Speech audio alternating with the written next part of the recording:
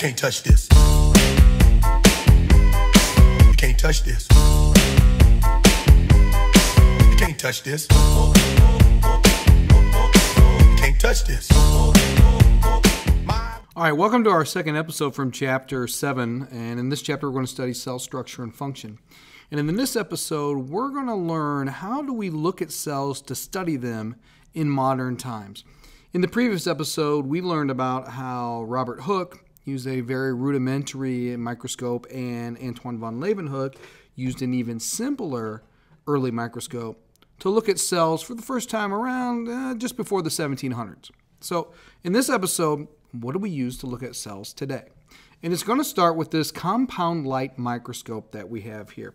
Now, when we have the word compound, really what that word simply means is that you've got more than one lenses, right? And so two would definitely be more than one. And the first lens, and typically all you have is two. You toss in that third lens, the physics of light makes that very, very difficult. So we typically just have two lenses.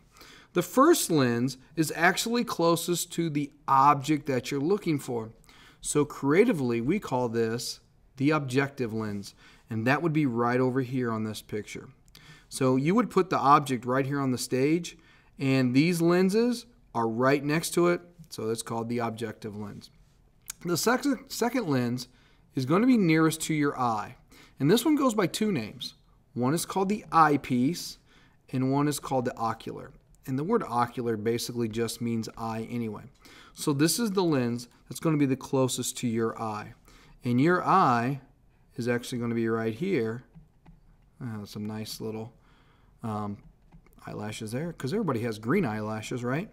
And so you're going to be looking right down in here. And so putting this lens with that lens is going to make the object get a lot bigger. All right? And that leads us to this. We've got to know a math formula in here. And it's the math formula for total magnification. Because we're using one lens and two lenses, putting those two together, we need to find out what's our total magnification. Because one lens is going to magnify this amount, the other lens is going to magnify another amount. All right? So typically your eyepiece magnifies at a 10x, so 10 times. So if you're using just the eyepiece, the object that you're looking at will look 10 times bigger than it really is with that lens only. Now down here on these objectives, they all kind of vary. Typically you would have one that is 4x, you'd have another one that's 10x, and then you probably have one that would be 40x. So let's use the basic one here, which would be called low power. So on low power, you would have your eyepiece, which is 10x, and you're going to multiply that by the objective lens, which would be 4x. Put those two together and you would have 40x. So when we have this lens and that lens, total magnification is 40 times. Now over here on our highest power, typically what you would find on the microscopes in our class is you would have 40x, which is the objective lens, times 10x, and that would give you 400x. So when you're using the highest power objective, you're going to be able to look at that in a very, very close in detail because it looks 400 times bigger than it really is. All right, I'm going to get rid of that because it's all up in my way. Now I want you to pay attention down here to what is called limit of resolution. And I usually just write this L of R, limit of resolution. The physics of light pretty much limit how much you can magnify something. And it's going to be 1,000 times. Your physics teacher can give you the details on that. We don't really have time for that in this screencast. But basically, light can't bend enough to get to the point where we need to focus it more. So basically, to get to 1,000 times, you would have an objective lens that would be 10x, and you're going to multiply it by an objective lens that would be 100x. Typically, we call that an oil immersion light, because you have to put a drop of oil between that and the object so that the light can get through. And that would give you your 1,000x. Okay? So this is in red. You want to make sure you know this. So make sure we know what this is, make sure we know what that is, and make sure we know what this is. Now, down here in purple, you need to make sure that you have this picture memorized, because you will have a quiz and a test where you have to label every single part of that. Okay? So This stuff right in here, the observation tube, sometimes we call this the body tube. The neck connects this body tube where the light will go through to the rest of the microscope. The stage is where you put the object. The nose piece is where all the objective lenses are. The condenser lens basically takes the light, focuses it into a nice little beam. The iris diaphragm, basically if you think of like the shutter on a camera, either it's got a big hole or a small hole depending on how much light you want to go through. Obviously the light source produces the light, base is the bottom. Stage controls.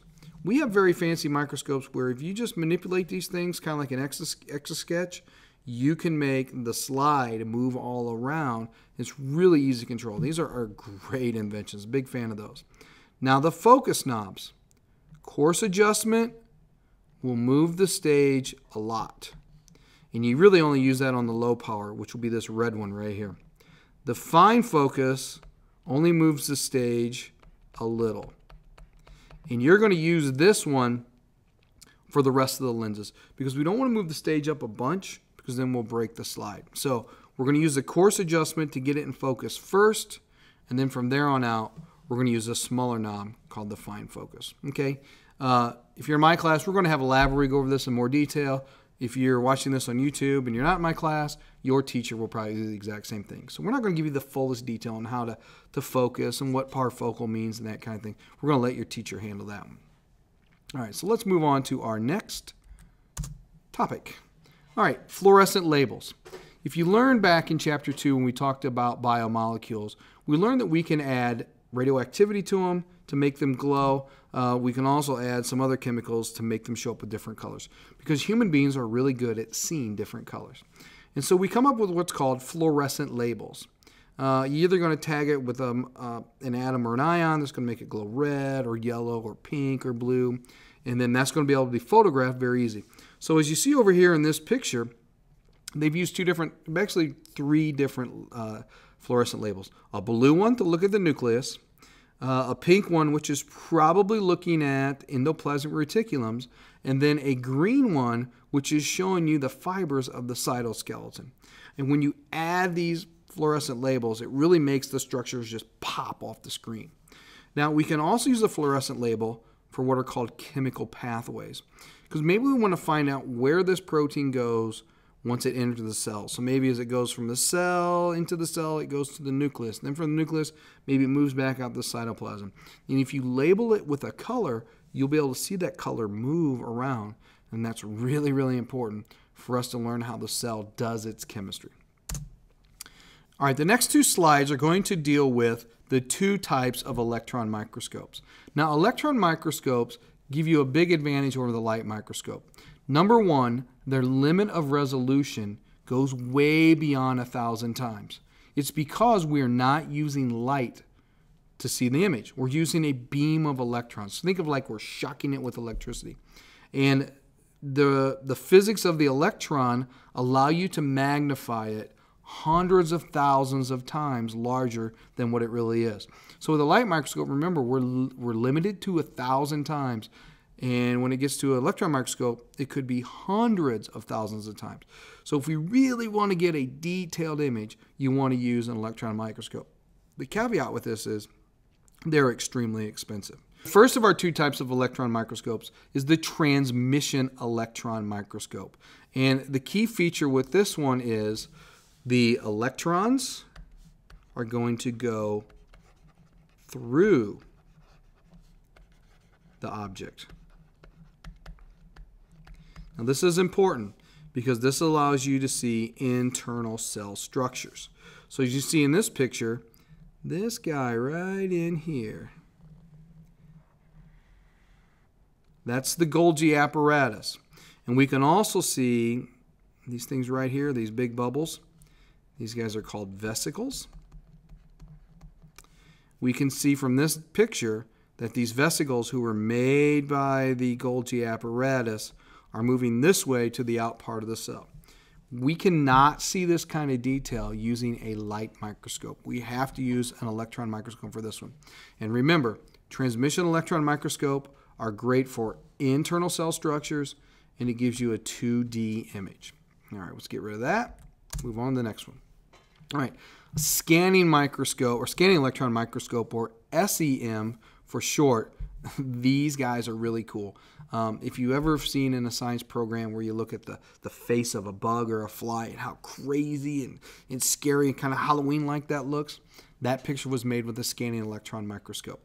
And scanning electron microscopes give you this fantastic 3D image of the surface, because what happens is the electrons are going to hit the object and then they're going to bounce off. And that gives you only the picture of a surface. So what we have over here in this picture is this big structure right in here that's red. That would be a white blood cell, WBC for short. And then the yellow things, these guys are bacteria. So what we're seeing here is we're seeing a white blood cell that is grabbing these bacteria and pulling it in, and it's going to eat it. So basically we have an immune cell that's eating a germ. And you can't really get this detail, once again, under a light microscope. This is only going to happen if you use an electron microscope. So an SEM gives you a 3D image of the surface. And this one, remember, comes from an SEM. All right, we're going to end this episode. Once again, we're not really going over the total detail of all the mechanisms that we can use, but I do want you to focus on the light microscope. Notice that you can use fluorescent labels to make some of the molecules and structures inside pop out. And I want you to pay attention to the two types of electron microscopes. Know the difference between a transmission electron microscope and a scanning electron microscope. All right, until the next time, we'll catch you on the flip side.